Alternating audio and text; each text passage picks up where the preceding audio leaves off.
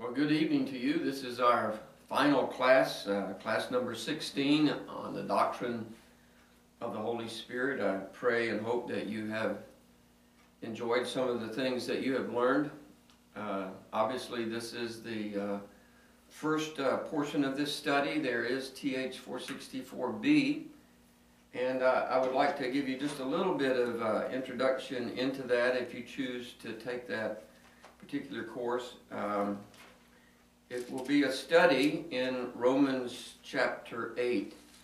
Now you may ask me, well, why in the world would you spend all of that time in just one chapter if you were studying the work of the Holy Spirit? Well, the reason is because from verse 1 probably all the way through verse 27 in the book of Romans is the most extensive teaching, the most intensive area in all of Scripture that talks about the work of the Spirit. There are probably 15, 16, 17 different areas that are spoken of referring to His particular work, and we want to take a good close look at that. I would say to you that it will be more exegetical.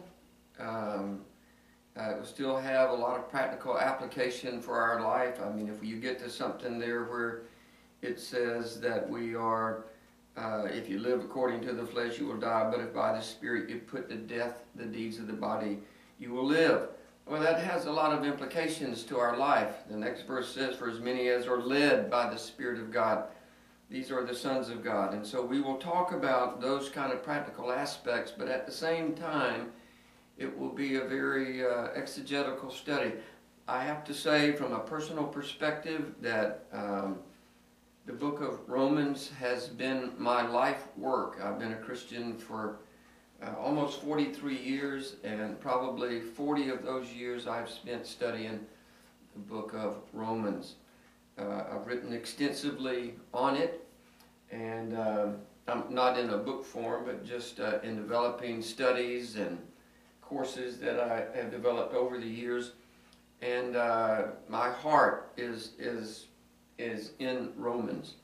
And but if I had to choose my favorite chapter in all of the Scriptures, it would be Romans chapter 8, and my life verse is Romans chapter 8, verse 28 and 29, especially verse 28, that we know that all things work together for good to those who love God and who are the called according to His purpose. So I would encourage you, if you'd like to follow up on this course, to take that course as well. Now I want to begin where we left off the last time.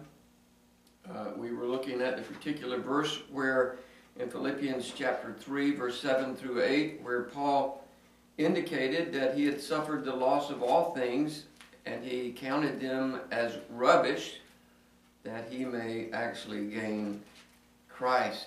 And we saw that the word for rubbish there actually means, it means manure. I think you would find in some of the different translations that it would actually be translated in some cases as dung.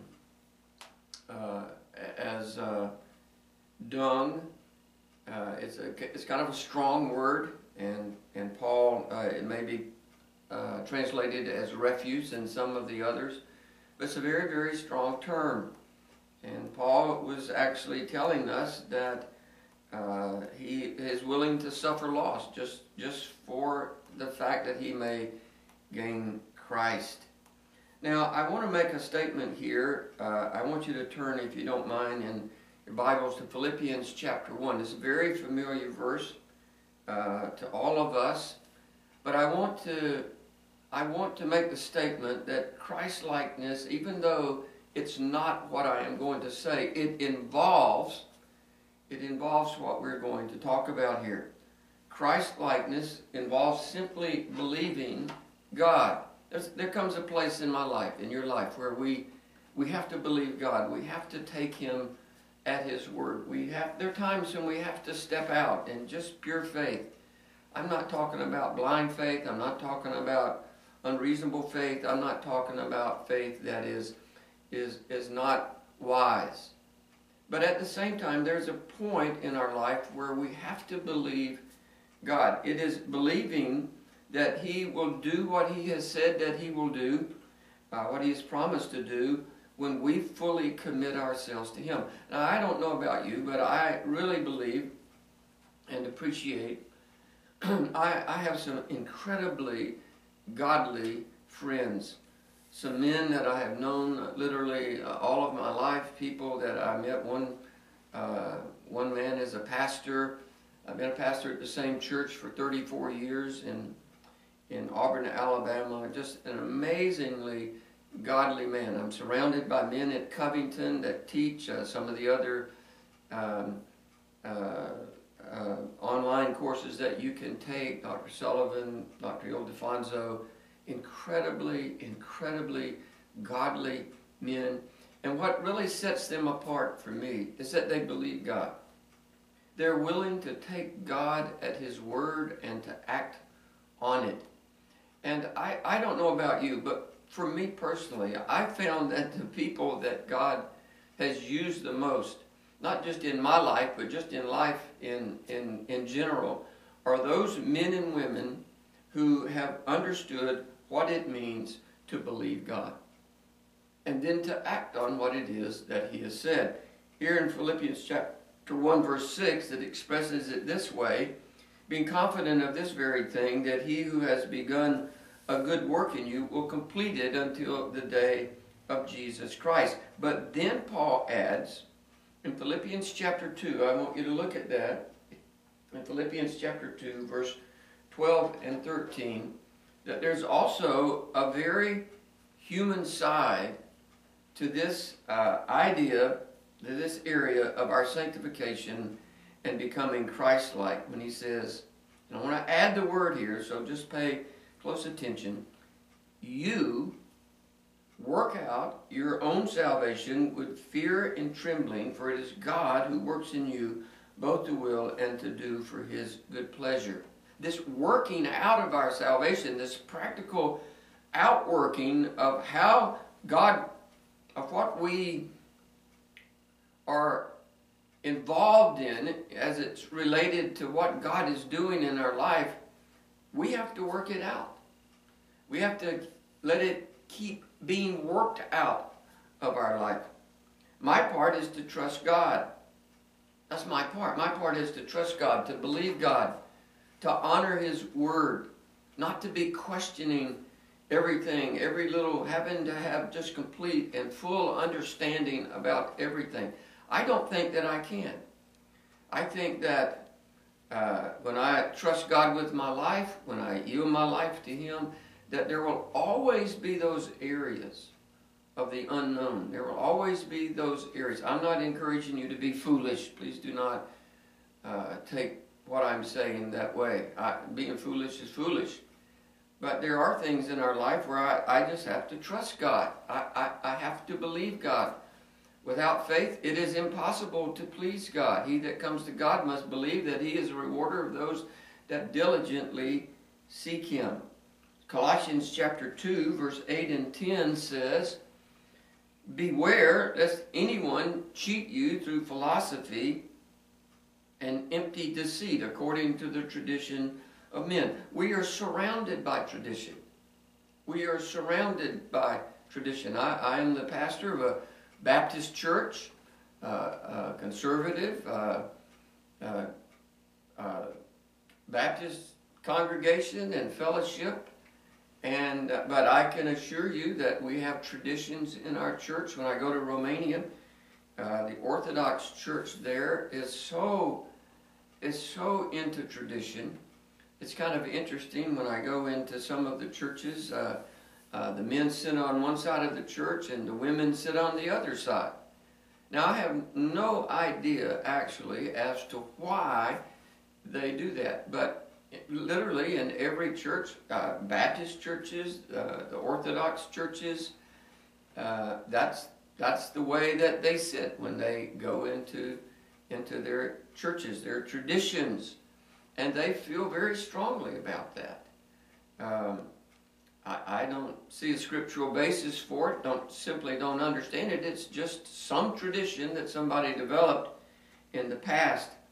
And so he says here, don't let someone cheat you through the traditions. You know, when Christ was teaching in the New Testament, that was certainly one of the areas that he approached the Sadducees and the Pharisees with was their particular traditions. And he refuted those traditions. He actually said that those traditions can actually negate the Word of God, which in many cases they did. And then he says, according to the basic principles of the world and not according to Christ. You know, one of the things that disturbs me about the New Testament church in the age in which we live, and this is not a criticism of every church, so please adjust it if it sounds that way, but churches are getting larger and larger. We have mega churches, mega ministries, all of those kind of things. And it appears to me that in many cases that because of its size, because of its magnitude, because of just the number of people, I have a church in the city in which I live, and they literally have over 70 people. I think it's 76 people that are on their payroll. That's a lot of people. That's a lot of people. I mean, that's from janitorial services to staff and everything in between. But one of the things that we've done is that we've adopted the principles of the world, and we run the church as a business. It has to make money, it has to build buildings, it has to purchase land, it has to do all of those things. None of those things are bad. But we still can sometimes be caught up in running the church according to the principles of the world and not according to Christ. Now that's the issue. How does Christ want his church to be run? It says, for in him dwells all the fullness of the Godhead bodily, and you are complete in him, who is the head of all principality and power. And the phrase there, philosophy and empty deceit, refers to human opinions. Paul is talking here about all of the human insights and all the ideas and all of the human wisdom, if you would, and all of the intuition that men seem to have about spiritual issues.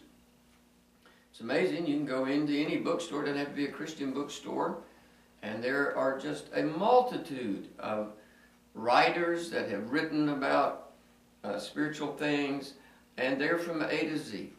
There's no telling what you may read in some of the literature that's out there. So it's not that I have Christ, but now that I need some human wisdom and human insight, you can take all of the great non-Christian intellectuals that have ever existed, all of the authors, all of the writers, all of the great cultural philosophers and thinkers, all of the renowned psychologists, all of the sociologists, all of the academic scholars of every age, and you can take everything that they have said and written about life and about morality and all of their solutions to all of the problems that men face, and they do not add and cannot add one iota to what it is that you have in Christ.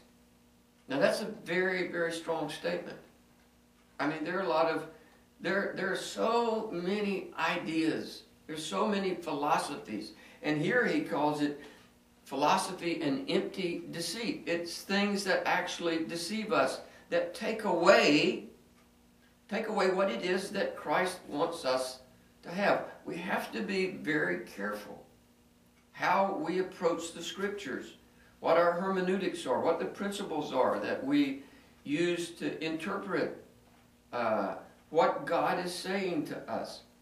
And so the whole focus of men without Christ is to find meaning and purpose and reality in themselves, in what they know, in what they believe, in what they think, in their opinions, in their ideas, in their philosophies. But in doing so, they become disconnected at that moment from the very one who has created them in his image. And unfortunately for them, life is nothing but an exercise in futility And in the end, it leaves them without hope. It leaves them completely abandoned and separated from God forever.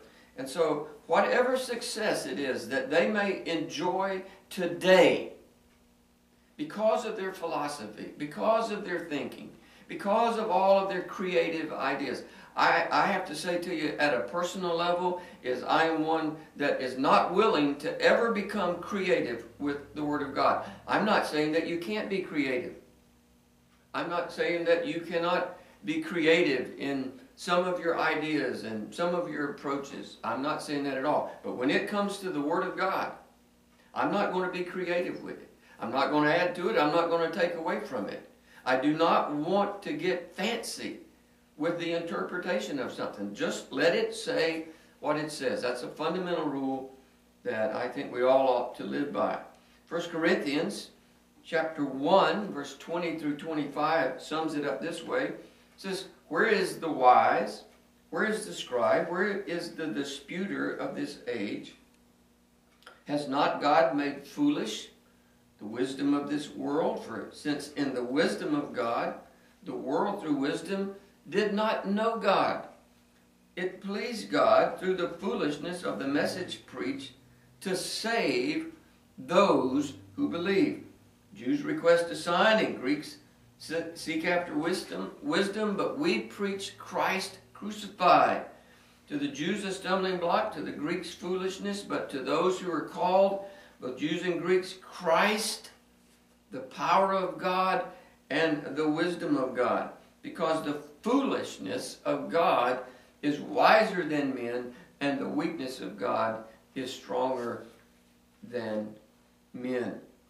And so God says here, He says, He's made foolish the wisdom of this world. The way that God approaches things is going to be different.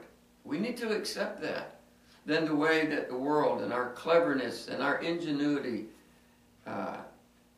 would lead us. So we don't want to get clever. We don't want to become clever with God's Word. We want to teach it. You want to teach it. If you are a pastor, if you are going into some kind of ministry, whatever it may be, you're going to have to open up the Word of God. You're going to have to communicate it to people, and you need to keep it very, very simple. I was thinking about the two great commandments that Christ gave to us, that of loving God and loving our neighbor. Very, very simple to understand.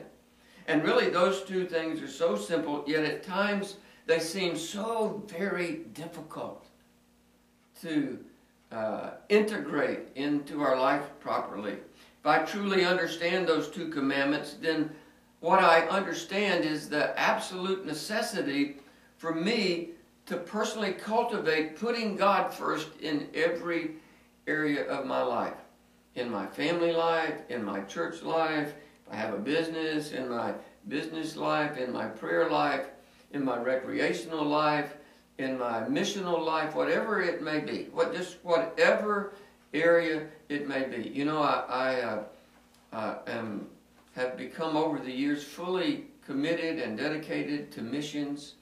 I don't know if I've mentioned this in one of the other studies. Please forgive me if I'm repeating myself, but our church, a number of years ago, probably 10 years ago, we determined that we wanted to begin to increase at a fairly significant level the amount of giving and going, the amount of giving that we gave to missions. And today, right now today, my church gives anywhere from 65 to 70% of what comes in goes back out directly to missionaries.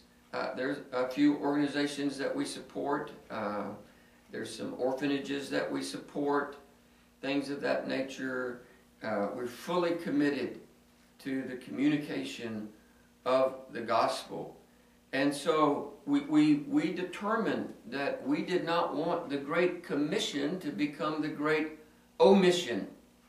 And we have systematically, over that time, added each year 1 or 2 missionaries that we give to, And then each year we try to add to what we are giving to them. I'll just, if we decided to start off giving somebody $200 a month, then the next year we might give them $225 or $250. And you know, it's really amazing. I think at that time in the life of our church, they were probably giving close to 12, maybe 15%. And now we're right at almost 70%. And our goal is to be at 90%. And you know what the amazing thing is in doing that? Is that God has provided for us to be able to do that. I think when we first started, I would never have dreamed that. I would never, ever in a million years thought that we would just get to 70% in a fairly 65% in a fairly short period of time. But we did. And it has never hurt our church. We still function. We don't invest in a lot of other things. We invest in people because we believe that we want to put God first in that area. I know that many people would not like me saying that these things are an absolute necessity for us to cultivate putting God first in every area of our life. I think it's the right thing to say, obviously, but it seems so very hard. It seems so absolutely demanding and so relentless. And it is. It is. It requires concentration. It requires incredible concentration to become what God wants us to become. I want you to look at Ephesians chapter 4. I want to read a fairly large section of Scripture here, so please follow along with me as I read. Have your notes there. Obviously, you can read with me. It says in verse 17, "This I say therefore and testify in the Lord, that you should no longer walk as the rest of the Gentiles walk." Now what I want to do is I want to emphasize the sort of imperative commands that God has given to us here. This is what is demanding. This is what becomes intense in our life. To understand what it is that God wants us to do and then go and work that out in our salvation, in the salvific process of sanctification. Work that into our life so that the consequences may be worked out of our life and benefit other people. So we're not to walk as the rest of the Gentiles walk, in the futility of their mind. Now just go up to somebody that's lost and tell them that all of their thinking and all of their ideas are absolutely futile when it comes to the things of God. They will think that you're crazy. They will accuse you of being arrogant and proud and no telling what else. A hypocrite. All of the kind of things that you would hear. This is what God says. It's not saying that people don't have any wisdom relative to how to live in the world, but when it comes to spiritual matters, their mind and how they think is a futile thing. God wants us to think like He thinks. That ultimately is how we become Christ-like, is that we think like Christ. If you want to be like Christ, you have to think like Christ. It says, having their understanding darkened, being alienated from the life of God, because of the ignorance that is in them, because of the blindness of their heart. That's quite a listing there of how God has evaluated the lost man and his thinking, who being past feeling have given themselves over to lewdness, to work all uncleanness with greediness. But you have not so learned Christ. If indeed you have heard Him and have been taught by Him, as the truth is in Jesus, that you put off concerning your former conduct the old man which grows corrupt according to the deceitful lust, and be renewed. You could actually add the word "you" there again, and you be renewed in the spirit of your mind. So you've not learned Christ. You've learned, as you studied the Word of God, as you've been a part of a God-honoring, Scripture-teaching congregation, If you're a pastor, hopefully you've been a great student, an excellent student relative to the things of God, and you have put off concerning your former conduct, and you are now putting on, and you are being renewed in the spirit of your mind. You put on the new man, which was created according to God in true righteousness and holiness. Therefore, putting away lying, let each one of you speak truth with his neighbor, for we are members of one another. Be angry and do not sin. You do not sin, and you do not let the sun go down on your wrath, nor you give place to the devil. Let him who stole steal no longer, but rather let him labor, working with his hands what is good, that he may have something to give him who has need. Let no corrupt word proceed out of your mouth. What is good for necessary edification, that it may impart grace to the hearers. And you do not grieve the Holy Spirit of God, by whom you were sealed for the day of redemption. You let all bitterness, wrath, anger, clamor, and evil speaking be put away from you with all malice. And you be kind to one another, tender-hearted, forgiving one another, even as God in Christ forgave you. Now that's a mouthful. That's a lifeful. There's so much here, just beginning in verse 30 alone, of what we are to put off, what we are to put on. It takes tremendous effort. It doesn't happen overnight. It doesn't happen quickly. I don't think that any area of personal spiritual growth happens quickly. It happens over a period of time. There's testing of the things that God has worked into your life. There's a testing on the things that God is working out of your life. Things that he does not want to be there. And so each of these passages are very demanding on every one of us. And they do not describe some kind of cheap, easy, non-demanding, laid-back, stress-free, and effortless Christianity. To the contrary, it takes great concentration and great commitment to live this way. Now, as we approach this area of concentration, I want to reiterate once again that if you do not have a deep desire for Christ-likeness, for the development of Christ-likeness within your life, then nothing that I am saying will mean much to you at all. Please forgive me if I sound arrogant in that. That is not my intent. But desire creates direction. And that's a very important principle that we have to understand. Until someone really wants to be Christ-like, and until that desire just consumes them, most likely they will remain as they are, and their spiritual growth will be negligible, maybe even stunted. So here is the principle. Desire always creates direction in our life. People do what they want to do. If somebody wants to play golf, they're going to go play golf. If somebody wants to gamble, they'll go gamble. Desire always creates direction.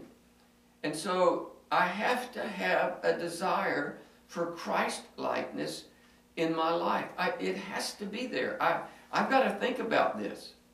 You know, I want to personally challenge you that you have to think about what it is that you believe God really wants for your life, evaluate it, and then you have to pursue it. It'll be different for all of us, but the results will be the same. We will become more and more like Christ in our life.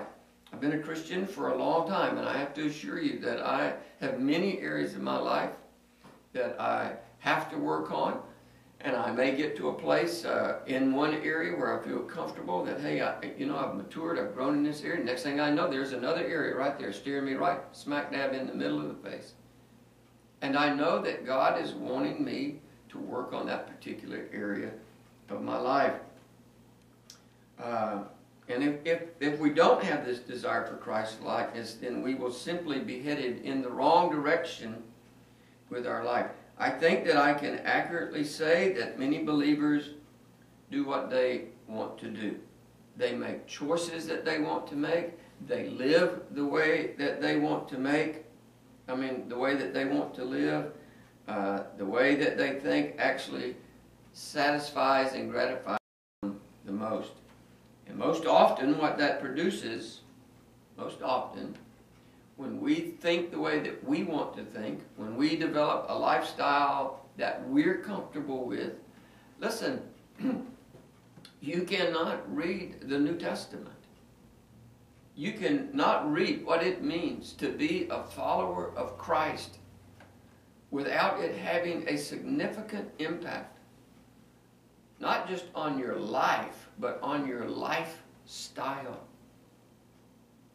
There's so many passages that they're confrontational when you get right down to it. They confront us with what it really means to be a disciple and to be a follower, to become a follower of Jesus Christ.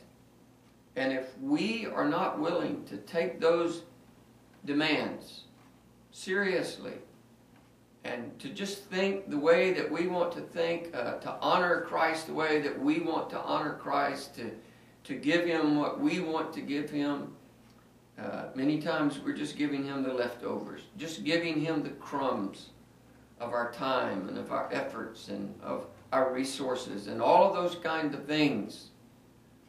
And in that process, it produces a God-dishonoring lifestyle rather than a God-honoring lifestyle. And one, I think, that actually demeans and desecrates the person of Christ in His work on our behalf. When it comes to what God wants to give us and to do in our life in the area of Christ-likeness, it has to be appreciated that you cannot get something for nothing.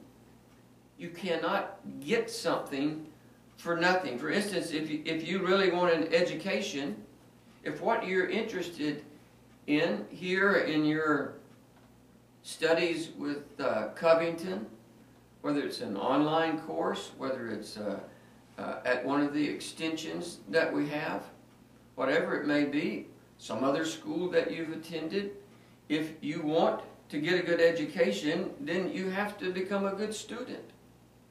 You know, I say this not with the intent of being critical of other students, but over the years, over the many years that I've taught with Covington, I've had some incredible students. I've just had some incredible students. They've gone on. They've been men of God, women of God.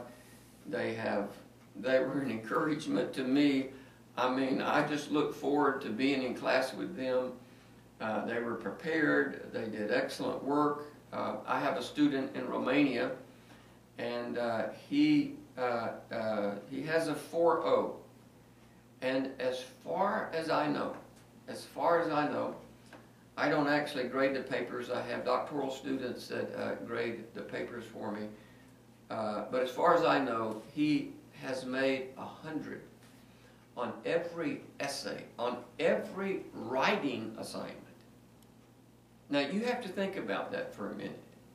I think in all of the years that I have been grading essays, that I've only given a 100 as a grade to one student one time. In fact, I told him when I gave him his when I gave him his paper back in class, it was a little funny. I said, you only have one place to go from here, and that's down. And that's not to discourage you, but just it takes a lot of effort to be a good student. You have to do a lot of reading. You have to do some study. You know, as a seminary professor, I've been greatly encouraged by some students, and I have been incredibly discouraged by some. Men and women who I I have a strong ministry of discouragement. Maybe that's really not an accurate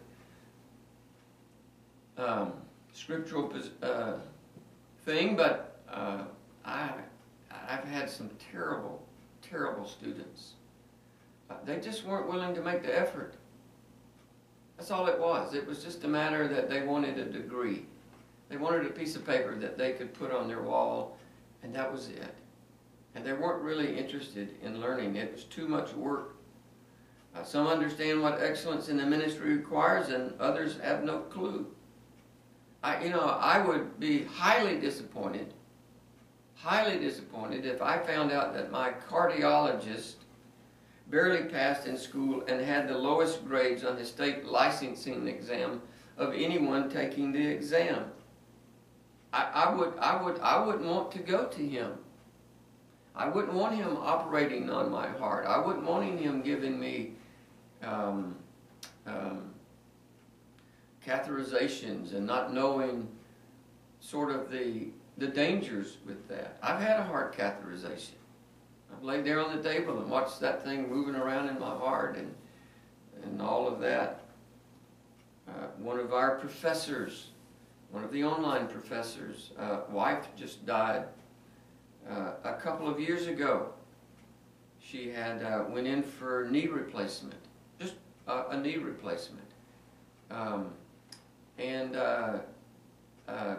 The operation appeared to be successful. She came out about a couple hours later. They had her up walking in the hallway, and right there in the hallway, she just collapsed and died right there on the spot because they had not given her the proper blood thinner to keep the blood from clotting, and there was a clot in the blood, and it went to the lungs, and she had a lung clot and just collapsed there and died. They never were able to resuscitate her. What they found out is that had happened to several other of this doctor's patients within the last year. Now, I wouldn't want to go to him. My wife's got to have her knee replaced. I wouldn't want her going to that particular doctor. I wouldn't let her go to that particular doctor. So you not only have to be willing to study, you have to actually study. Just showing up for class will not really give you an education. For instance, if you have a certain goal for your life, you will never reach that goal unless you earnestly pursue that goal. You cannot, you will not get something for nothing. And likewise, you cannot be a godly person without doing godly things. You can't be Christ-like without doing things that Christ would do. You cannot get what's right by doing what's wrong. And in the same manner, you can never become Christ-like by doing those things that are Christ-like. So when we read passages like this that we just previously read, and letting all bitterness and wrath and anger, clamor and evil speaking, and not letting any corrupt word proceed out of your mouth, and being kind and tender, you have to work those things into your life. That's what Christ-likeness is. It's not doing these things, it is doing these other things. It's not the basis of your salvation. It certainly is the basis of your rewards. But you have to do them. You can't be Christ-like until you do Christ-like things. So often I had people say to me on the way out of a service, "Pastor, that was a really good message today," or "Pastor, that really spoke to me today." And I appreciate them saying those kind of things. I do. I would be foolish to say that I didn't. It's a lot better than somebody saying, "Well, that was terrible today, Pastor." I don't know if you've ever had that happen to you. I can't remember that I have. I'm not sure that I would enjoy it if it did happen that way. But you really, if somebody came up to you and said, "That was terrible today, Pastor," you really missed the boat on that particular issue.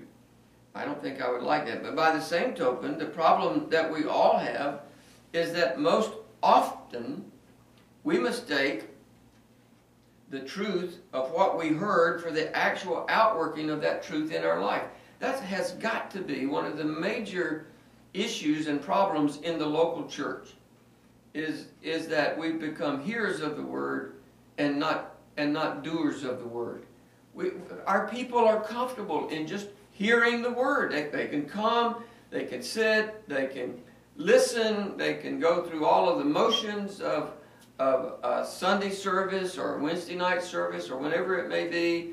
They can go through all the motions of that. They can hear, and somehow they think that the hearing of the truth is the same thing as having that truth worked into your life.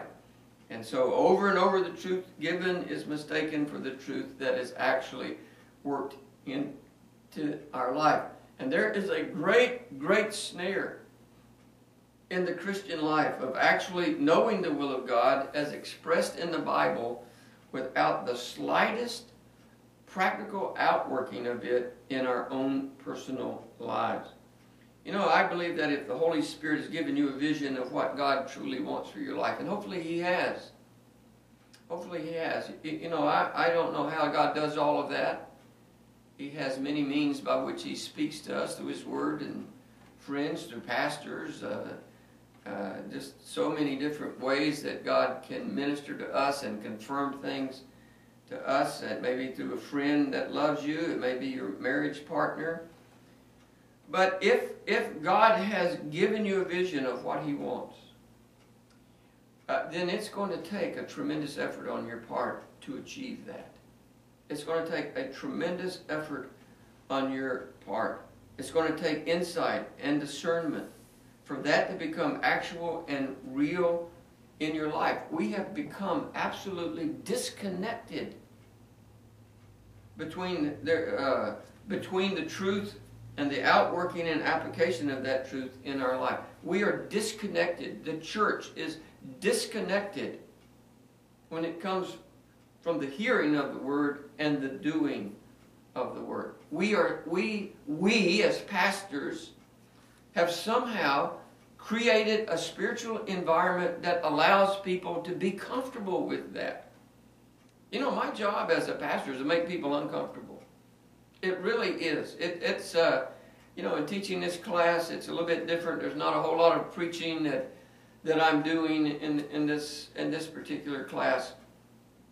It's more encouragement to you. You're going to be in the ministry. You need to have the right tools. You need to have the right perspective. You need to have some conviction. You need to have some deep convictions about what God has called you to do. You need to live by those convictions. I would say that until there are a lot of people that say they have convictions, but they don't live by those convictions. It's not a conviction. It's just an idea. It's not a conviction until it becomes real in your life and becomes a part of your life. You know, I have a deep, deep conviction about a lot of different areas. But one of those areas as a pastor and as a teacher is that I'm never in a hurry. I am just never, ever in a hurry. You will not, if you came to my church on a Sunday morning, there's no telling how slow a teaching may develop over a period of time. I started teaching the book of Hebrews about a year ago. And I told my church, and we're just doing the overview. We're still on the overview of Hebrews, if you can believe that. And we're only in chapter 8. I still have 9, 10, 11, 12, 13 to go in the overview of Hebrews. And then we're going to turn right around and go back and do a detailed exposition of every verse all the way through, from chapter 1 all the way through the end of chapter 13. I'm never in a hurry. I'm not in a hurry. I'm not in a hurry tonight. If I get through, great. If I don't, great. There are plenty of courses that I teach where I just never get through. I give you my notes. I give you all of my notes. And I just never, ever get through with the class. Why? Because I'm not in a hurry. I don't want to rush through God's Word. And it's a conviction, and it's worked into my life. It's a part of my life. It's the way that I think. It's the way that I approach the Scriptures. And we have just become disconnected between the truth and the application of that truth in our life. So when I use the word concentration, what I'm actually saying is that we must constantly concentrate on what we believe is God's will for our life until it actually becomes real to us, until it becomes second nature to us. Too often we hear a very vital and meaningful truth of our life, and God actually touches our life with that, in some spiritual way. But at that point, at that most critical juncture, what happens is that we do not follow through with what has been given to us. You know, I'm deeply committed to missions, to international missions. And there are a lot of dangerous places that you can go. Once you get outside of the United States, there's some comfortable places that people can go, and I'm not sure that's where I want to go. In Zimbabwe, where we minister, the danger is probably more with the animals than anything else. There have been times when our teams have been approached by soldiers with guns. I remember recently, probably a couple of years ago, Dr. Sullivan and Dr. Ildefonso were out ministering, and about 8 or 9 truckloads of soldiers with automatic weapons came up to them and threatened them. But for the most part, that's not something that happens every day. Maybe the wild animals. One of the homesteads that I was in recently had been destroyed the night before by, or parts of it destroyed the night before by wild elephants chasing a dog. And when we go back to Zimbabwe the next time, our goal is to live in the villages, to go and stay, have the MREs, take us some water, and take a few other things, and live and teach in the villages with the people there. Be there a couple weeks. It'll be very, very difficult, but it's not. It's what needs to be done, and so we have to concentrate on things until what we're doing actually gets worked out in our life, and it takes a lot of effort. It takes a tremendous amount of effort. I remember a number of years ago, I went to one of the Together for the Gospel meetings that they had in Louisville, and David Platt, who wrote Radical and Radical Together, was speaking, and it was so powerful. And yet what he was talking about was that we had to be willing to die for the gospel. We had to be willing to be willing to die to take the gospel to places that had never heard it. And he gave some illustrations of people that had happened to, and places that he had been in China, where they would move him around at night and hood him, and so people couldn't see him, and things of that nature. A deep conviction. A deep conviction. He believed something about God's Word, and now it was being worked out into his life. And so there are plenty of things that may move us, they may encourage us, they may stir us, but until they become worked out in our life, they have no meaningful value. They don't ever do anything for us. For the most part, it was just momentary, just something that happened, and we simply move back into our normal routine of life. I think that happens at church all the time. People come, they'll be stirred, they'll be encouraged, their heart will be blessed, they will find the Word of God to strengthen them, and they walk out the door, and by the time they get home, they've forgotten everything that God was trying to do in their life. And they never implement it, they never allow it to really be worked into their life. And so we just move back into our normal routine of life and forget what it was that God was speaking to us about. We enjoyed it while we were at church. It was a comfortable place to be. It was a wonderful time that day. We had a great time. But it didn't do us any good. So once again, we have to concentrate. We have to give attention to these things. We have to focus on what we believe is God's will in our life until it actually becomes a part of our life. You know, I keep a journal. It's just a personal journal. When I'm studying and reading and meditating on the Scripture, I just write things down. There are times when I write I mean, I have a prayer journal, and I write those things down to just so I can see and remember some of the things that God has taught me and some of the things that God is doing in my life.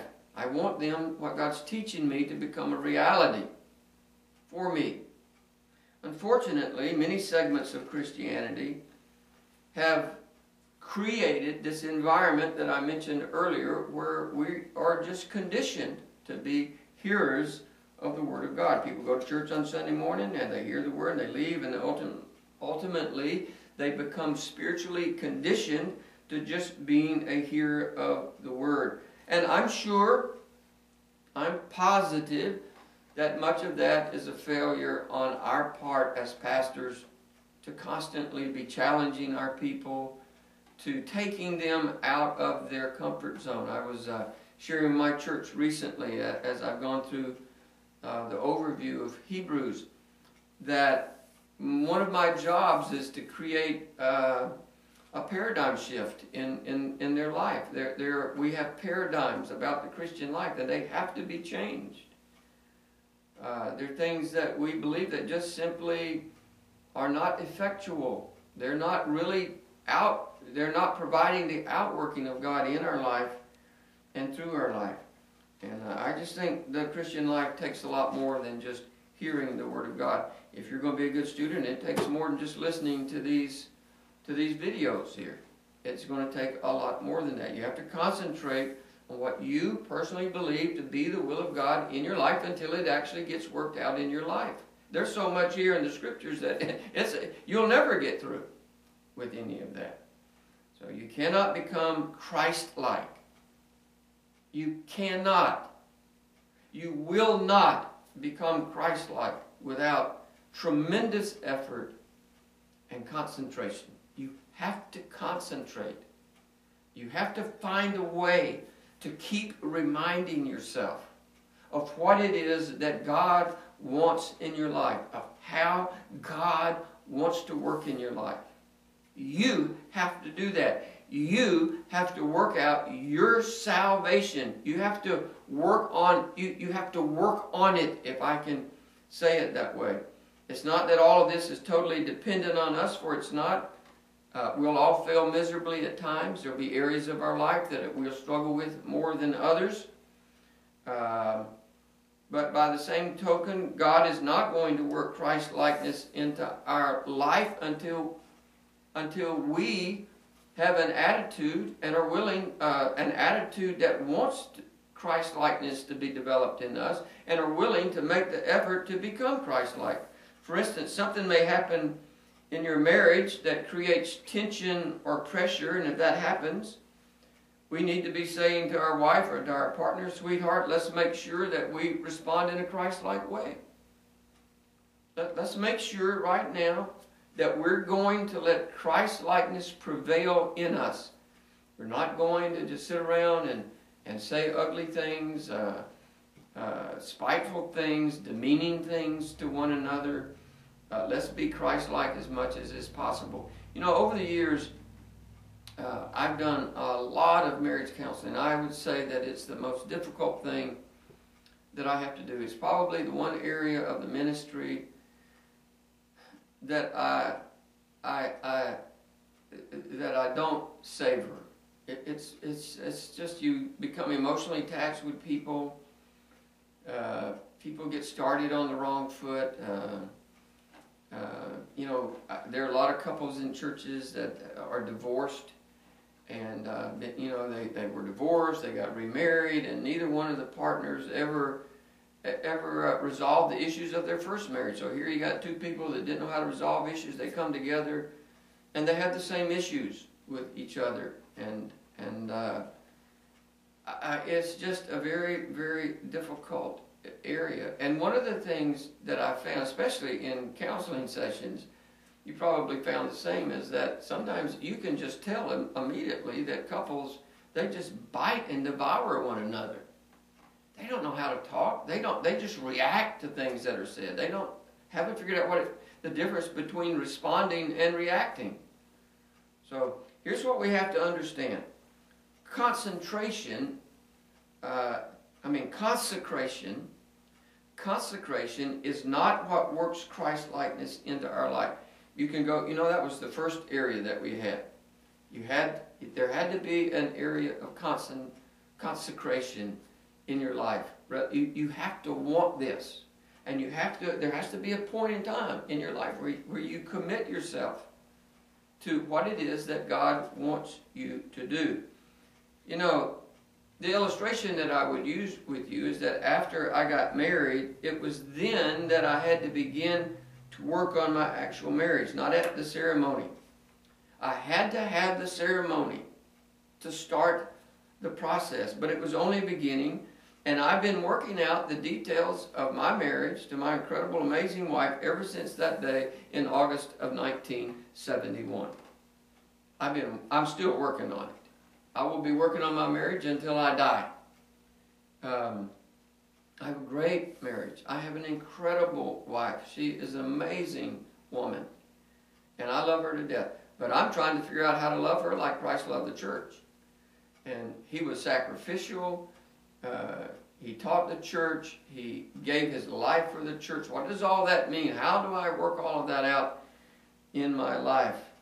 And so likewise, when God begins to bring into our life an area that he wants to touch and an area that he wants to change in our life, we have to inevitably pay for that through concentration after we have been given the truth and after we have consecrated ourselves to allowing him to do that work in our life. God will continually, constantly bring circumstances into our life to make us prove whether or not we are actually and really willing to work out with a determined concentration that thing which he wants to work into our life.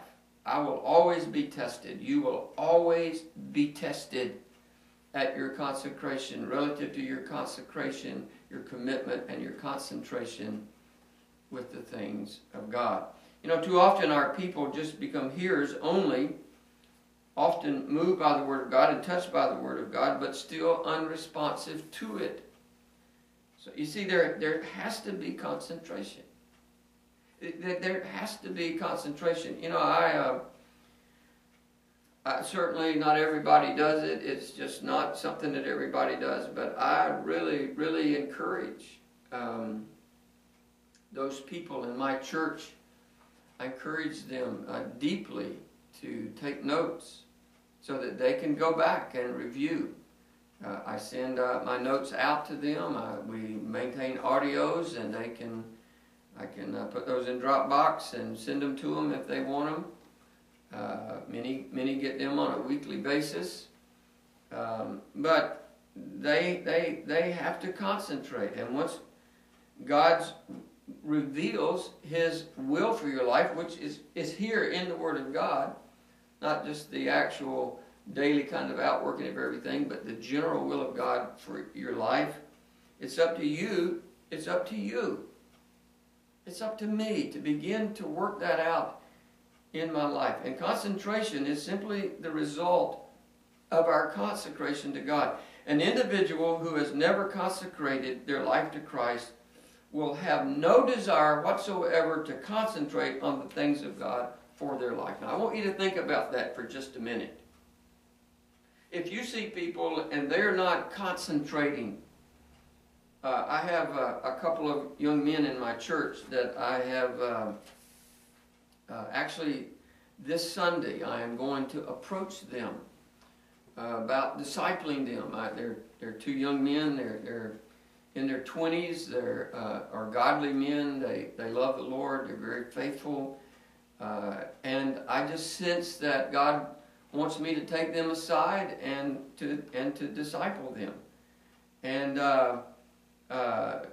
one of the things that we will talk about, if they choose to do that, is what it really means to be consecrated to God, to be a vessel of honor, to become a vessel of honor. And once that happens, once that takes place in their life, they say, yeah, that's really what I want. I really want to be a disciple of Christ. Then you have to concentrate on what it takes to become a disciple.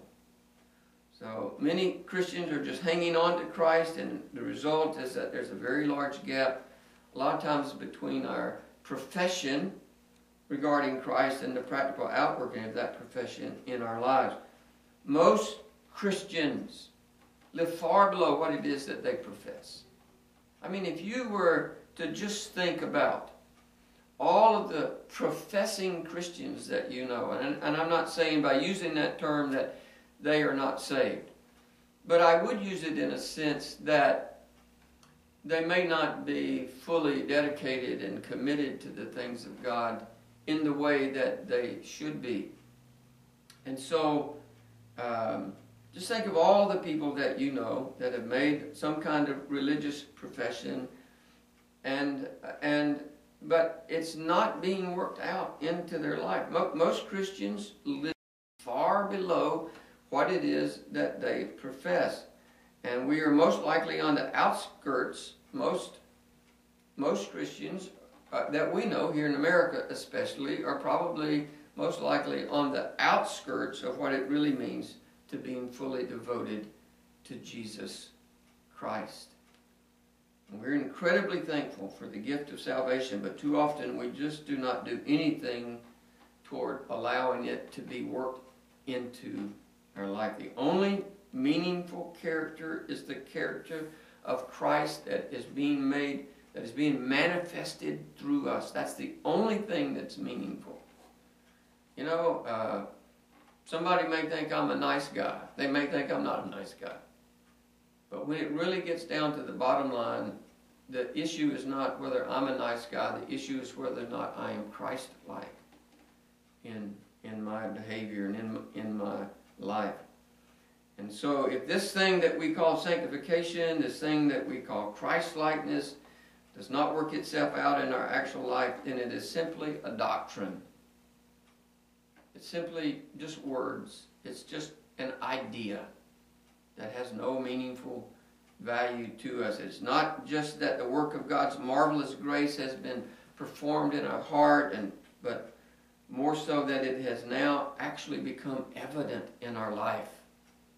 That somebody can see the difference in our life. Christ-likeness is that place in our life where our whole life is constantly being brought under the control of Jesus Christ. So we have defined concentration as a very strong and deliberate giving of our attention to what we believe to be the will of God for our life. And it carries the idea of holding our mind on something, thinking and deliberating and contemplating on something very specific.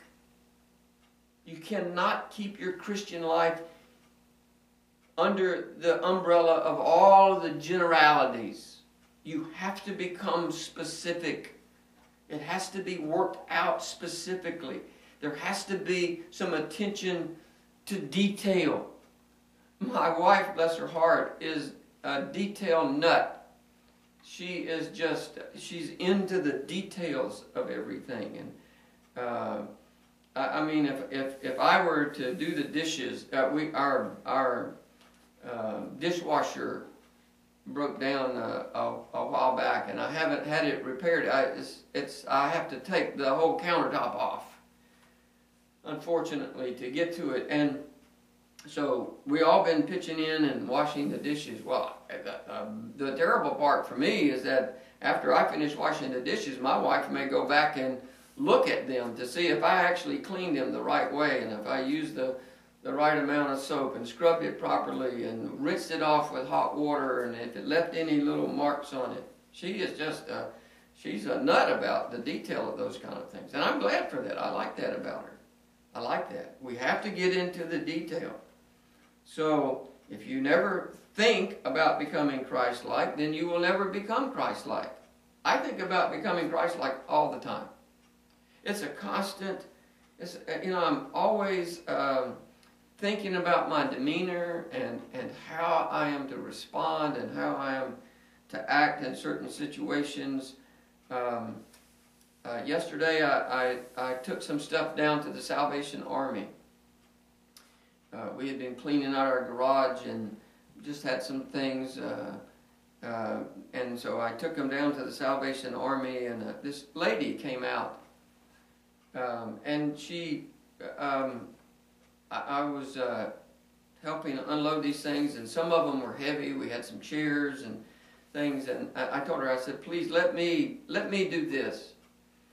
And she says to me, this was really great. This was encouraging to me. She says, I know you. She says, do you remember who I am? And I looked at her, and I just couldn't. I didn't remember. And then she gave me her name, and immediately I remembered who she was.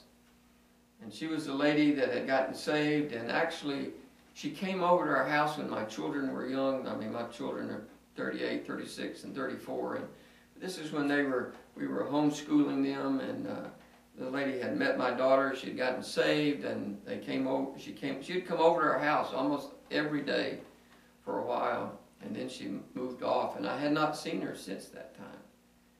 And she said to me, she said, I recognized your voice, and I recognized your Christ-likeness in helping me. I went, wow, thank you so much. What a blessing for her to say that. You know, before I developed this part of our studies, God had been working with me for months on the issue of Christ likeness, and what bothered me about it is that every commentary or systematic theology book that I read, they all seemed to say the same thing. They would say in one way or another that the goal of sanctification was Christ likeness. But I was confused because I never could find a place in any of that where this idea of Christ-likeness was actually being developed into their theology. And I just could not get it out of my mind. I could not get these things out of my heart. And ever since that time, God has helped me to focus on what it really means to be Christ-like and to become more and more Christ-like in everything that I do. Everything. Concentration is that area of our life that allows us to understand what it is that God wants for our life. You've got to think about this. You've got to be a little cerebral about what it is God wants for your life. You know, if you went through the scriptures and let's say, for instance, that on a daily basis that you would read through, say, 3 or 4 chapters of some of the New Testament epistles every day. Well, if you wrote down all the things, those imperative commands, those things where God is telling you to do something, you would have a list that was just probably longer than you could manage. But I'm telling you that, excuse me for saying it that way, I'm encouraging you to appreciate that you have to know what they are. And then you have to be willing to allow God to sort of highlight those areas in your life. You know what you need to work on may be completely different than what I need to work on. You have a whole different set of circumstances. You're involved in a completely different ministry. You're in a different location. You have a different background, different kind of history, a different kind of family life. You may be younger than I am. You may be older than I am. There may just be things that God is doing and wants to work into your life, and you have to determine what they are and then concentrate on them so that you can understand what it is that God wants for your life. I may have previously and sincerely consecrated my life to God and to the different areas of my life, but after that I have to understand what it is that He desires for my life. Listen, nobody's on spiritual autopilot here. They may put the airplane on autopilot, but God doesn't put the Christian life on autopilot. To the contrary, our becoming Christ-like will require a tremendous effort and concentration over our entire life.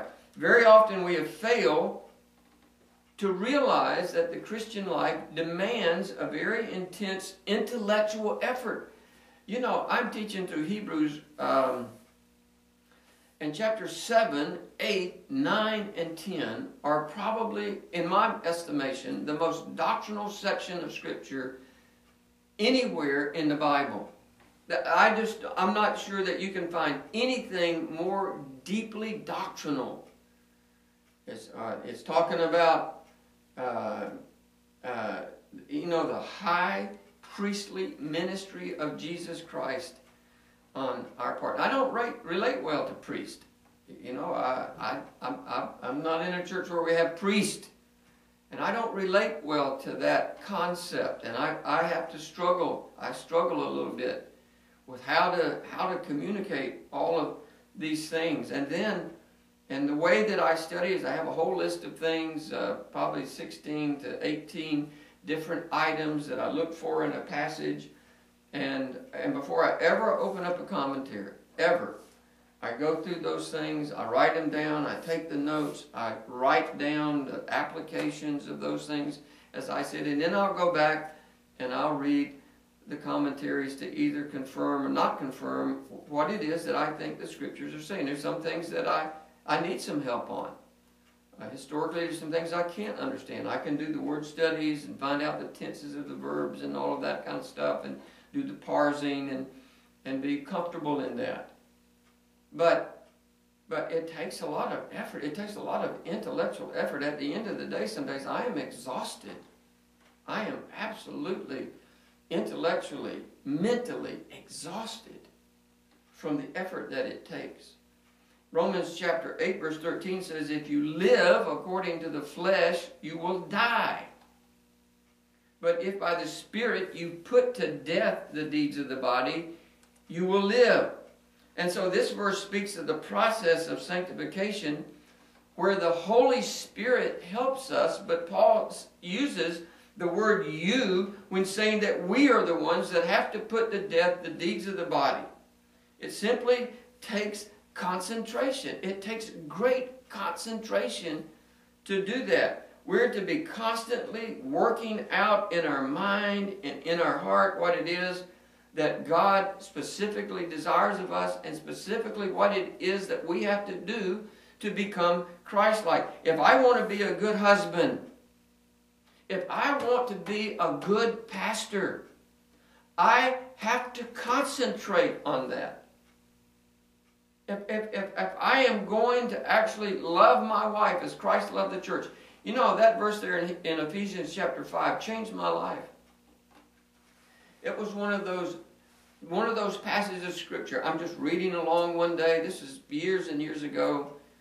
And I'm just reading along, and I get to that verse where it says that husbands are to love their wife like Christ loved the church. I was kind of in shock, spiritual shock, at what it really meant and what it was actually saying to me. It was actually telling me that I could love my wife like Christ loved the church. That was God's demand on my life. Man, I completely refocused. I did. I made a tremendous effort. I told my wife I was going to do everything I could to love her like Christ loved the church. And so, if you want to be a good husband or a good pastor, a good wife, whatever it is, you have to give your attention to that. And if I want to be Christ-like, I have to give my attention to that. Now, you may be there thinking, well, Gary, you have told us this 1,000 times. Well, that's good. That's good, because it may be one of those areas of our life in a practical way that we just have never concentrated on.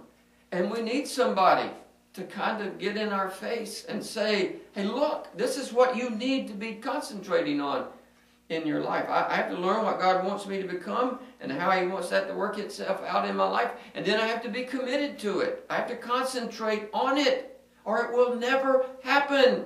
You can live your entire Christian life understanding all the things that God wants to happen in your life, but they never actually become practical.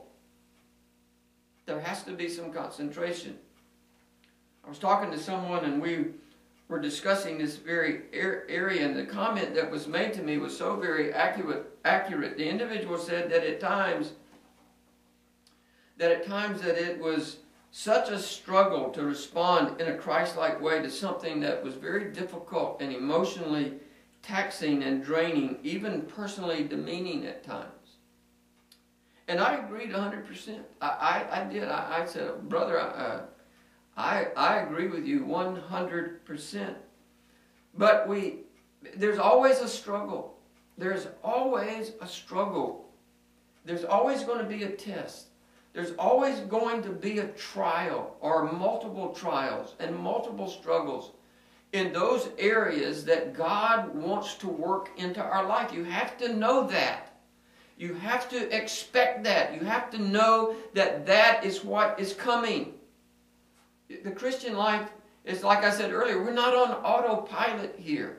And there are things, there are the means of grace that God is using to work things into our life. And part of those means of grace are the struggles and the trials that we have to go through. Think it not strange for the fiery trial that's come among you for the testing of your faith, Peter says. James talks about the same thing in chapter 1. And so we have to appreciate that the actual struggle is the spiritual setting for Christ-likeness to become real within us. There has to be this testing. We will never become Christ-like without being placed into some very difficult circumstances where we're called on by God to respond to the difficulty in a way that we do not want to respond. Galatians chapter 5 verse 17 puts it this way: for the flesh lusts against the Spirit, and the Spirit against the flesh. And these are contrary to one another, so that you do not do the things that you wish. Well, they're contrary. I'm never going to get rid of my flesh. It's always going to be there debating with me, trying to convince me to do something else. It never will, not one single time will it ever encourage me to do the right thing. There will always be this struggle. There will always be this place of conflict, a place of disagreement, a time of discord and tension, of controversy and argument and differences. And normally they will be, unfortunately, with other people. Normally that's where the real trials come. They are unavoidable. Just listen to me. They are unavoidable. And they're absolutely necessary if you ever want to become Christ-like. Be prepared. Be prepared. As a pastor, I've been here for 18 years, and I can honestly say that I've never really had any kind of major issue in our church ever. People left that didn't maybe like me, or they didn't like the length of the services, or my preaching style, or whatever it is. And every church is not for everybody. You know, every pastor is not for every Christian, and that's fine. That's absolutely fine. But there have been times when you just have to respond to things in a Christ-like way. And I read through Proverbs every day. I read through one chapter a day on the date. And they have verses in there about self-control. And one of the verses is that a soft answer turns away wrath or anger. And I've learned that verse. I've honestly learned how that can be worked into my life. And the only way it can be worked into my life is that somebody become angry.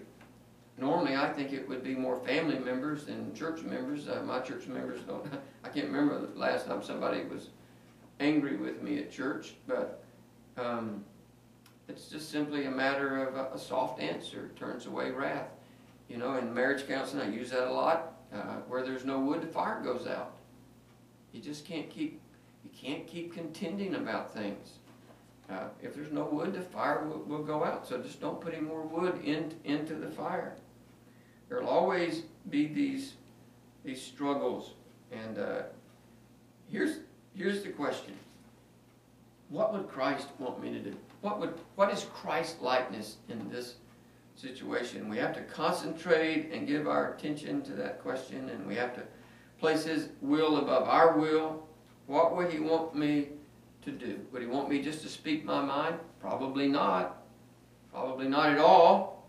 Would He want me to have my way? I don't think so. 1 Peter chapter 1, verse 21 through 23 says, "For to this you were called, because Christ also suffered for us, leaving us an example that you should follow His steps." Well, that's what God has called me to do, right? He suffered for us. He's left us an example. Why did He leave us an example? So that we could follow His steps. "Who committed no sin, nor was deceit found in His mouth." I love this verse, verse 23. "Who when He was reviled, did not revile in return, and when He suffered, He did not threaten." This is the phrase that just ministers to me so much every time I read it. "But He committed Himself to Him who judges righteously." He had learned how to take his life and the difficult things in his life and to just commit them to his heavenly Father. So we want to now look at the third in our trilogy of words, and it's the word commitment. And I have to apologize again that I'm not using biblical words. That's something I don't like. I want to use Bible words, but I know that I'm not using a Bible word here. And the word consecration is only used in the Old Testament and only in 2 books. The other 2 words that I've chosen are not used in Scripture at all. And to be quite honest with you, I'm not much on alliterations. You don't find in my notes as we go through here, point 1, point 2, point 3, and everything starts with the same letter. In fact, at my church, if I ever have something in an alliteration, I feel so strongly about this. I don't see I don't see a lot of that in the Scripture and the messages that were preached, and I've just adopted that. It's not that it's wrong. It's certainly not that it's wrong. Sometimes in church I'll apologize for it, but I'm sure you probably use alliteration, so don't mistake what I just said. So from that perspective, I want to be careful not to fabricate ideas and give ideas to you that have no scriptural basis. And I want to be very careful. I get nervous. I get nervous. I become nervous when I do not use biblical terms. And so I'll try to be very careful. I want to reiterate once again that my goal in all of this is not just to give you a list of things that you can do to become Christ-like. You know, concentrate, consecrate, concentrate, commit. But there are things that we have to do. I mean, if I'm going to properly live out the Christian life, there are just some things that we have to do. That's just not my intention. Christ-likeness is not a formula. This is not A plus B equals C. It's not that at all. Not some kind of spiritual recipe that we just apply to our life. Take a little bit of this, take a little bit of that, kind of mix them up, and then everything comes out great. You could use that analogy, and it might be appropriate in some cases. But this is something that takes incredible heart and effort. This has to be desirous. This has to be something that deep inside of us that we intently desire for our life. Something that we are passionate about.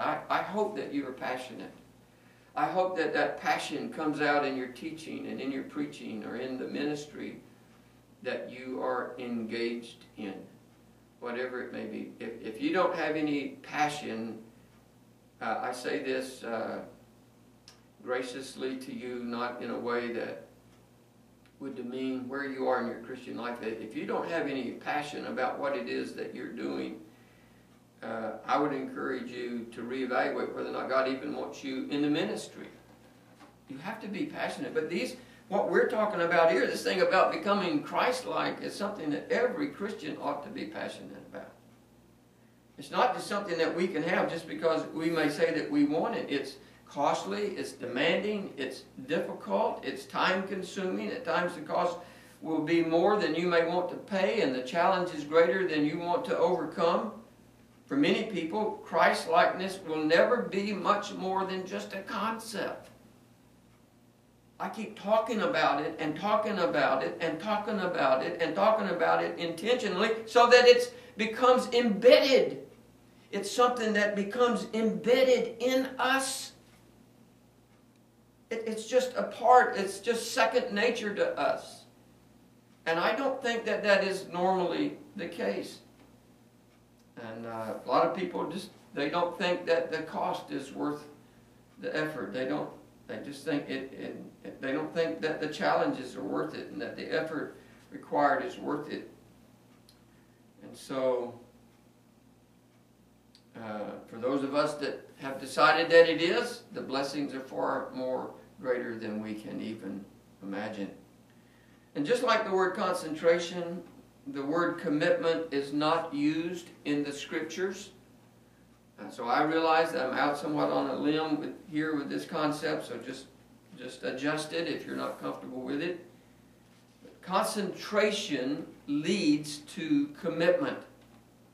What I have desired to have, which is concentration, and what I've given my life to learn, which is concentration, must now issue forth in devotion or commitment to the Lord Jesus Christ.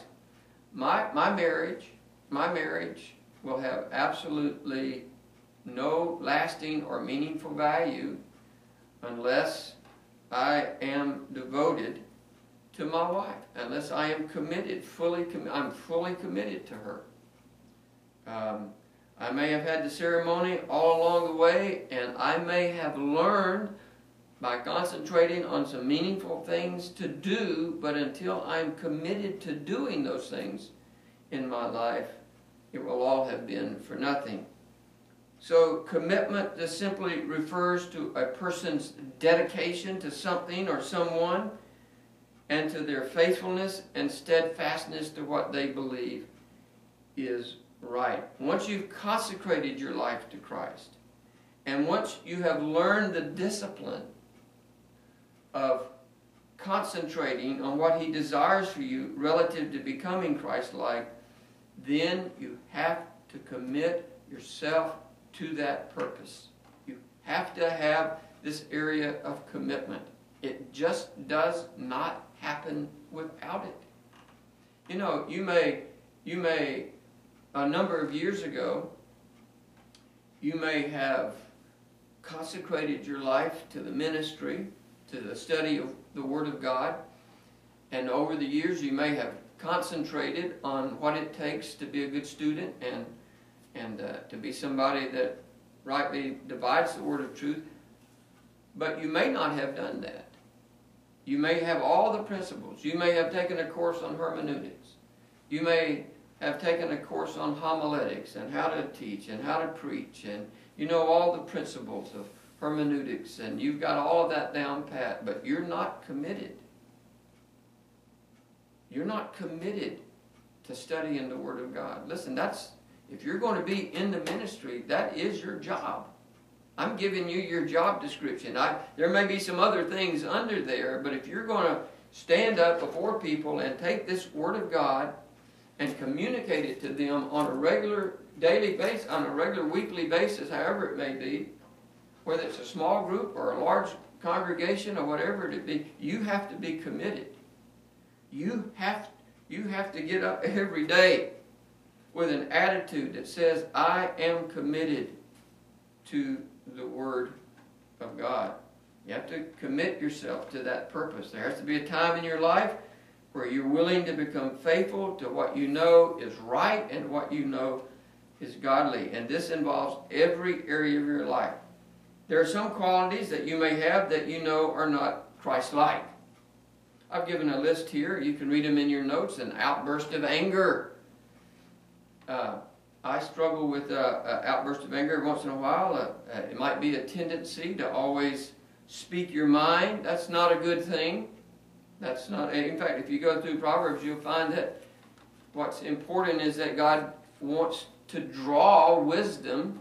He wants to draw wisdom out of. You have to draw wisdom out of a wise man. He's just not speaking and giving his opinion about everything to everybody all of the time. It may be selfishness. It may be bitterness. I know so many people that are bitter. It's amazing. I know so many people that are bitter. Somebody said something to them, they didn't like it. Something may have happened in their life, and the next thing you know, they are just bitter. There may be some ungodly moral habits in your life. I pray not. There may be some unkind. You may have a tendency just to, in speaking your mind, you just say things that are unkind to people. You may just speak impatiently.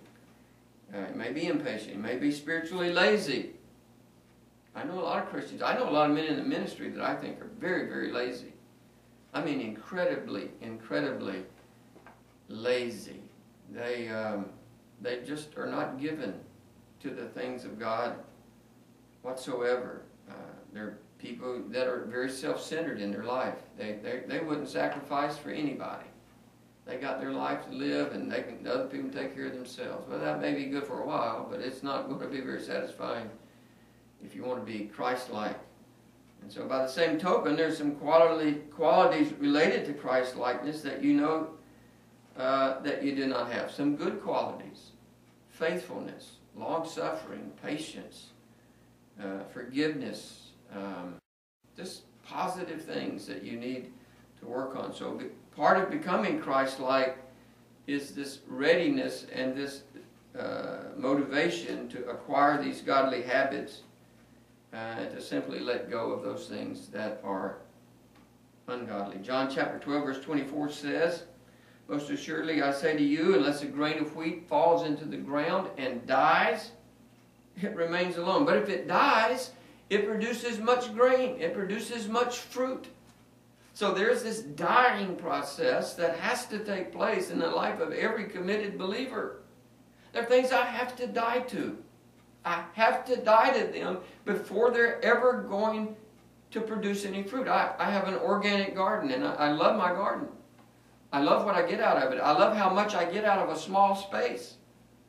But I have to put the seeds in the ground, and they have to die. Then I water them and fertilize them, and the next thing I know, they're growing. And so you have to commit yourself to these things. John chapter 12 says, I'm sorry, I just read that, forgive me. We will never grow until we learn this lesson. There are things that God just wants to die in my life. John chapter 3 verse 30 says, "He must increase, but I must decrease." And we only decrease as we allow His life within us to increase. And He only increases in us as we nourishes His life by that which decreases us. We have to be patient. Have to be patient in allowing God to bring about very difficult people and difficult circumstances into our life in order to allow His godly attributes to be developed in our life. 2 Corinthians chapter 4 verse 11 and 12 says, "For we who live are always delivered to death for Jesus' sake, that the life of Jesus also may be manifested in our mortal flesh. So then death is working in us, but life in you." So the closer that you walk with Christ, the more sensitive you will become over things that you never even thought about previously. Christ is constantly scrutinizing our lives to make right what is wrong. And we have to be aware that I have to appreciate and understand that God is at work in my life. But what is He at work doing? What is it? Is it He just making us scholars? I don't think so. Is that a part of being in a ministerial position? Certainly it is. You need to be a theologian. You need to be learned about certain things. But God primarily is working on the areas of my character, the areas of your character. And He's scrutinizing our life. And then He's doing things to make us aware that's an area of our life that He wants us to work on. We have to become committed to that work of Christ within us. That work, His work of correcting us, His work of changing us, His work of transforming us and making things that are wrong right. That is the issue of Christ-likeness. And unfortunately, most of the time, we're not really willing to let God scrutinize us and to challenge us and to confront both our life and our lifestyle. You know what Christians do? They just simply justify everything. They just justify everything. It's like a church that justifies just giving money to missions but never sending anybody, never going. I have a great friend there, I mentioned, who's the pastor in Auburn. Right now, today, this moment, right now, this day, they have over 80 missionaries on the field, 80, that have been directly called from their church. 80. Now, I pastor a much smaller rural church. We probably never have 80 people that, but they are fully committed to these things, and God has challenged in them. And so we don't want to just rationalize and justify that, hey, everybody else is supposed to go. I'm supposed to go. You're supposed to go. The Great Commission has been given to the church for the church to go. Every church ought to be involved in areas of evangelizing, not just locally, but all over the world. Look, we can do that today. So this is a constant battle, His will versus my will, and His ways versus my ways. Listen to some of these verses I want to read to you. Hebrews chapter 12, verse 14 says that we are to pursue holiness. Pursue peace with all people and holiness. You pursue holiness, without which no one will see the Lord. 1 Thessalonians chapter 4, verse 3 says that we are to abstain from immorality. Abstain. I am to abstain, to stop, to not be doing things that are immoral and ungodly.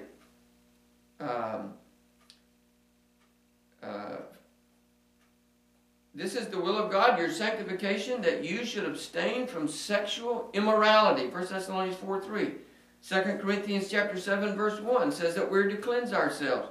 Therefore, having these promises, beloved, let us cleanse ourselves from all filthiness of the flesh and spirit, perfecting holiness in the fear of God.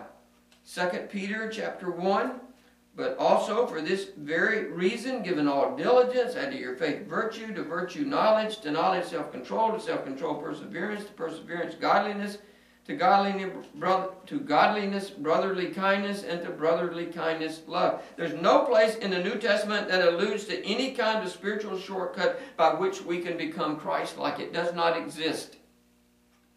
I mean, just think of all the things I read. Pursuing holiness, abstaining from sexual immorality, cleansing ourselves, giving all diligence, adding to our faith and virtue, and all of these things.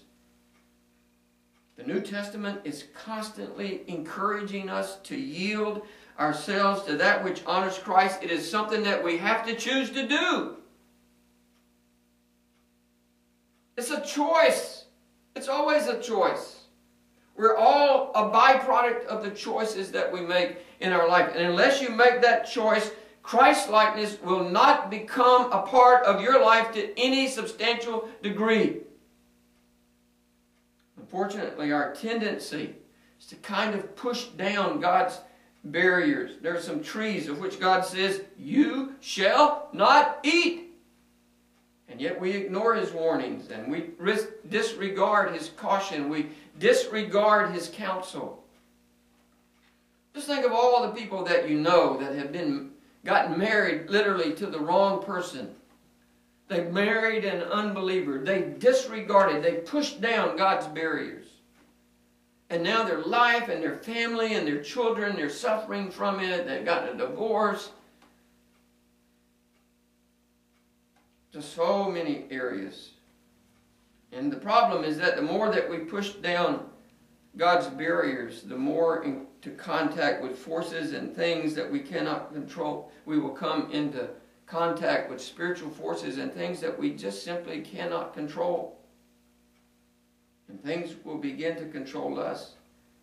I say this as sincerely as I know how, but if you engage in things in your life that you know are not Christ-like, things that are dishonoring to Christ, things that demean His person, then in all likelihood you will suffer the pain and the consequences from which God will not protect you. You will reap what it is that you sow. I will reap what I sow. If I sow to the flesh, I will reap corruption. That word means to bring into a lower state. There simply are certain kinds of moral disobedience that produce emotional and physical sickness that no physical remedy can touch. We've become a culture that's addicted to drugs. We're addicted to stimulants. It's amazing all these conditions that young children seem to have, and people take antidepressants. We push ourselves for physical and sexual pleasure and ultimately find that it only creates emotional and mental depression. It is just amazing to me. I am stunned. I'm shocked at the number of people over the years that I've had to deal with that are just, they come in and they're emotionally and physically and mentally, and they are depressed. Some of them, they have had to go to these, we have a place here where I lived, it's a part of the hospital system, and it's a mental depression place. You send people, and I've been there to visit with people, and it's just, people are just, there's just something that has just broken down in their life and just fallen apart. There's some very real God-designed barriers that are there to protect us, and if we go outside of those, there's no guarantee that God will protect you from those things. The word where it says we reap what we sow. We sow to the flesh, we reap corruption. That word corruption means to bring into a lesser state, to a lower state. You're here and it brings you down to a lower state. That is a spiritual law. It is not going to change. It doesn't change if you're a Christian or a non-Christian. It applies to all of us. And if we overstep those boundaries, invariably we will reap the consequences. And we cannot change God's laws. They're unchangeable, and the consequences are inevitable. We live in a Christian culture that has deluded people into a sense of false security about life and about eternity. Everybody seems to think that they're saved. In my opinion, that's all that it is that many people are just simply living under the illusion that they're saved, when in reality they are not. We live in a world of spiritual ignorance and spiritual blindness, and probably Revelation 3 and its comments about the last days church makes it even worse. 2 Corinthians chapter 4, verse 3 and 4 sums up the issue when it states, "But even if our gospel is veiled, hidden to those who are perishing, whose minds the God of this age has blinded, who do not believe, lest the light of the gospel of the glory of Christ, who is the image of God, should shine on them." It is veiled to those who are perishing.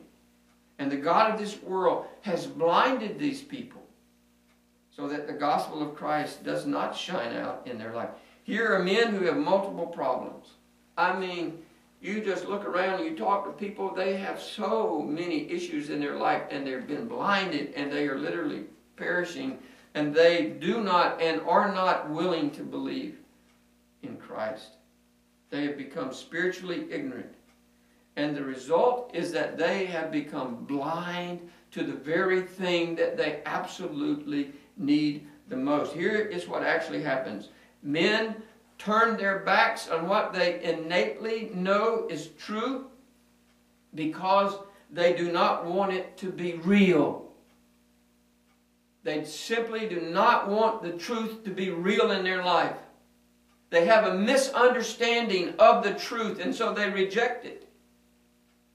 Romans chapter 1, verse 21 and 22 expresses that truth this way: because although they knew God, they did not glorify Him as God, nor were thankful, but became futile in their thoughts, and their foolish hearts were darkened, and professing to be wise, they became fools.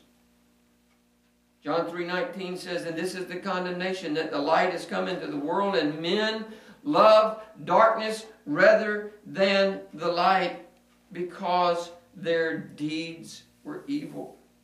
You know, when I look at the life of Christ, the one thing that stands out to me is that He grew spiritually by obeying His Father.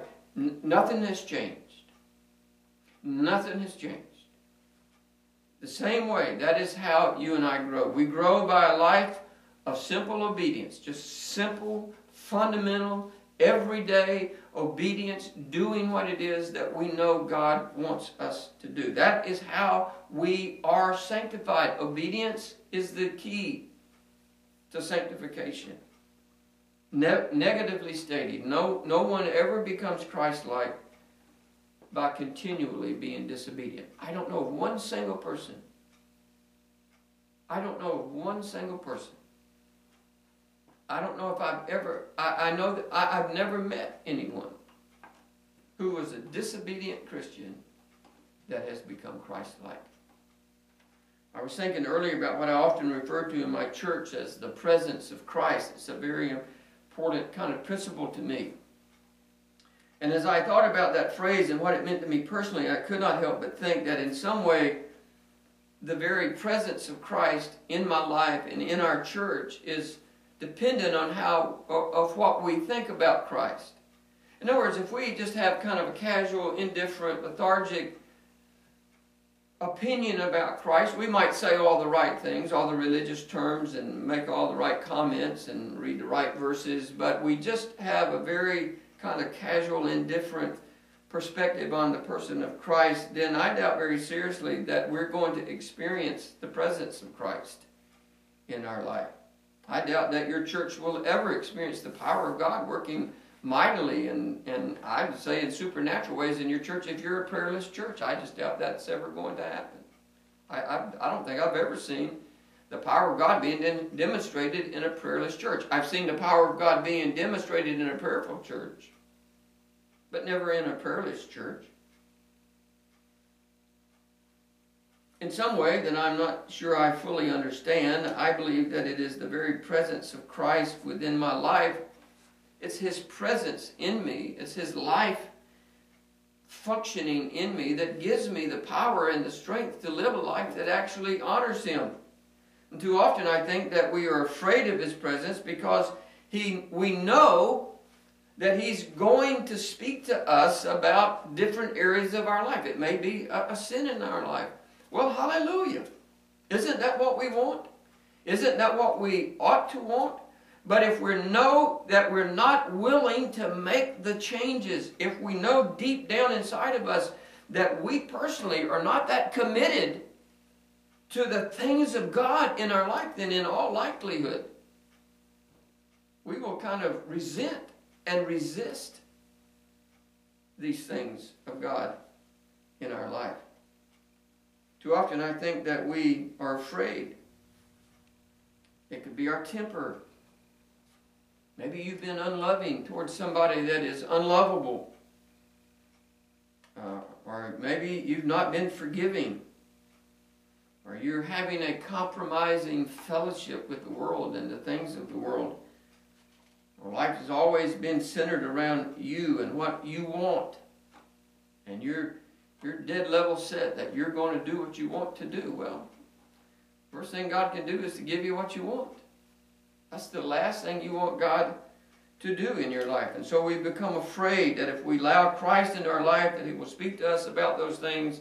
And invariably we close the door to the only one who really can bless us and help us. It's really a very strange thing, to say the least.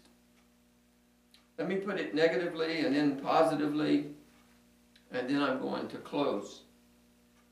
As long as you want to walk on a lower level than Christ, and as long as you want to have the world and self, do not expect to have the presence of Christ in your life. If you want to live down here, if that's where you want to stay, then I would think that the presence of Christ, He's in your life, but the presence of Christ operating in your life will not be what it should be. But when you commit yourself to Christ, when you as a born-again believer, when you as someone who's been redeemed by the incredible precious blood of Christ through His death, resurrection, you've committed yourself to Christ, and what you know is Christ-like, then you will have the very presence of Christ working mightily in you. Let me say it this way. Commit yourself to becoming Christ-like. Consecrate yourself. Concentrate and commit yourself to becoming Christ-like. And concentrate on those things that you know that will reflect Him in your life. And when you do, you can be assured that He who has begun a good work in you will complete it until the day of Jesus Christ. I want to thank you. This has been, this is our last session, and I pray that over this time that what we've done, what we've said has been beneficial and meaningful to you. I pray that you will take these things, use your notes as a resource for your life and for your ministry. I would like to close, if you don't mind, just by simply praying for you and for God's blessing on your life. Please bow your head with me as we pray. Father, I thank you for these incredible, amazing students. I thank you for their love for you and for the diligence that they have provided in just studying and listening to these videos and doing their work, doing their reading, taking the tests, writing their essays. And Lord, even though I don't know them personally, I do know that you are at work in their life. And that as they consecrate themselves to you, as they concentrate on the things that are right and godly, that you, Lord, will help them to be committed to you, and you will bless their life, be an encouragement to them. May you strengthen each one of them, Father. May you give them all the tools that they need to live a God-honoring life, to be the kind of ministers of the Word of God in the ministries that you've given them, for those that are pastors, for those that are involved in other kind of ministries, that they would be strengthened and that they would find that this incredible, amazing work of the Holy Spirit in their life is so very real and so very purposeful and so very meaningful for what you've called them to do. May they never ignore or neglect His work, this work of the Holy Spirit within them. And may they always be becoming Christ-like more and more each day of their life, so that you can use them in a great and mighty way.